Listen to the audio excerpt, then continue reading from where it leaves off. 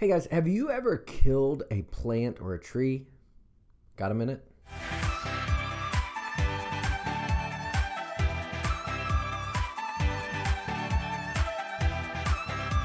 So believe it or not, you can kill a tree by overwatering it.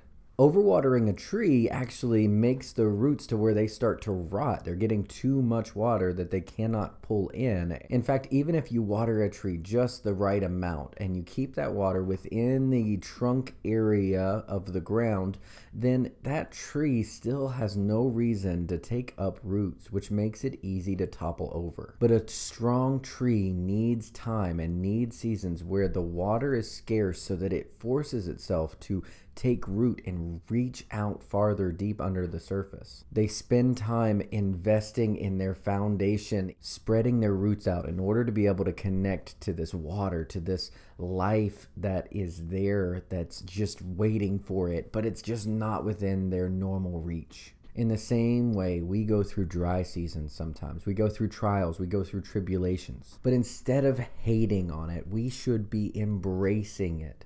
James says this: "Consider it pure joy, my brothers and sisters, whenever you face trials of many kinds, because you know that the testing of your faith produces perseverance." Consider it pure joy, which means celebrate it. Take that time if you're in a dry season and focus on your roots, focus on reaching deep on your foundation, because this time is a blessing. It's a blessing that you're able to take your focus off of the growth on the outside and the growth that needs to happen everywhere else, and you can focus on setting things straight on your foundation. Thanks for taking a minute.